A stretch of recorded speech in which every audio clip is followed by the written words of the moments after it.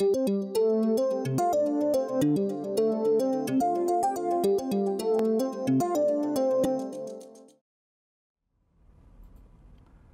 right, so let's see if we can get to the bottom of this issue of how to deal with equilibrium constants in molecules versus moles using the reaction, the same example reaction we've used before, two bromine atoms dimerizing to form a bromine molecule.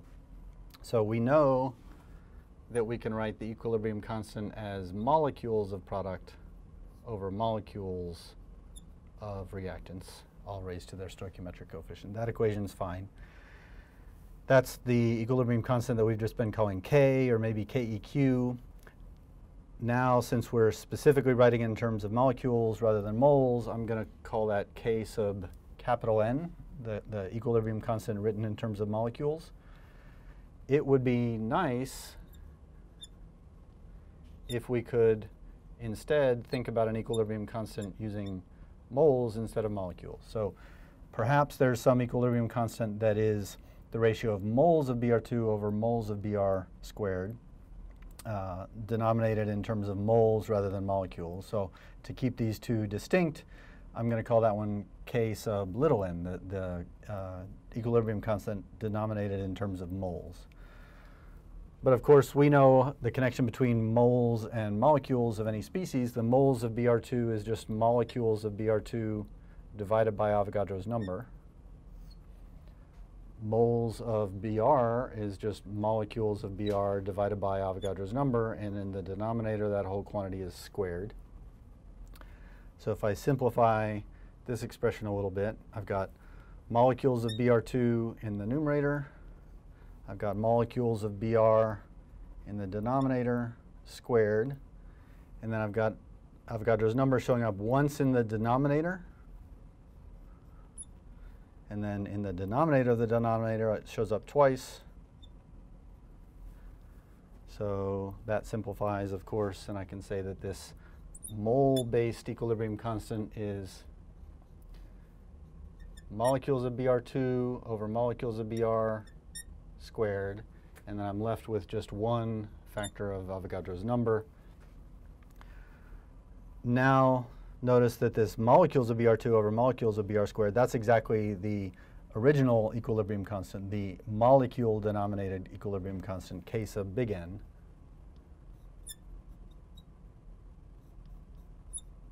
So I can write the mole-based equilibrium constant as the molecule-based equilibrium constant, the one we know the value of, the one we know how to calculate the value of, just multiplied by Avogadro's number. So, for example, for the Br2 reaction at 298 Kelvin and in a volume of 1 liter, we've seen that the molecule-based equilibrium constant is 1.6 times 10 to the 7th. If I multiply that by Avogadro's number,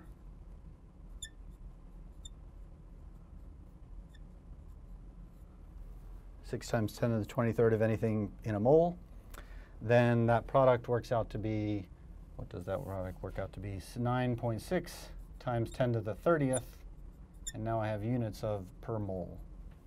So what that means is if we know what the equilibrium constant is, KEQ or K sub N, big N, denominated in terms of molecules, we can multiply by, in this case, one factor of Avogadro's number to figure out what it is denominated in terms of moles. So if we did want to solve the equilibrium problem in terms of moles, if we wanted to use this expression to solve an equilibrium problem, we can now work in terms of moles. We just have to use this quantity as our equilibrium constant rather than this quantity, the K sub big N.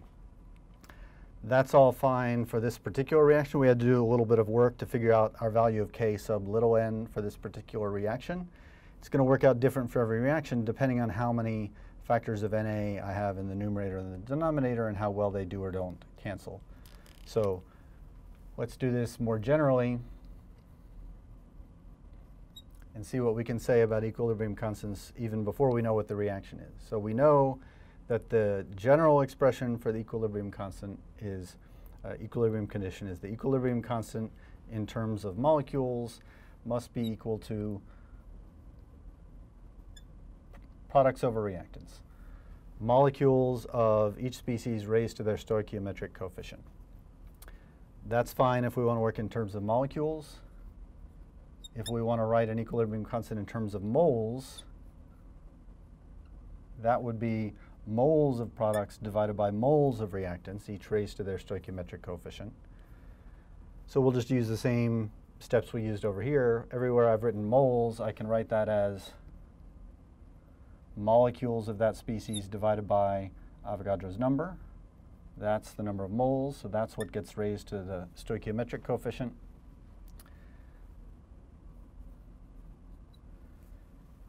I can pull the Avogadro's number outside of the product.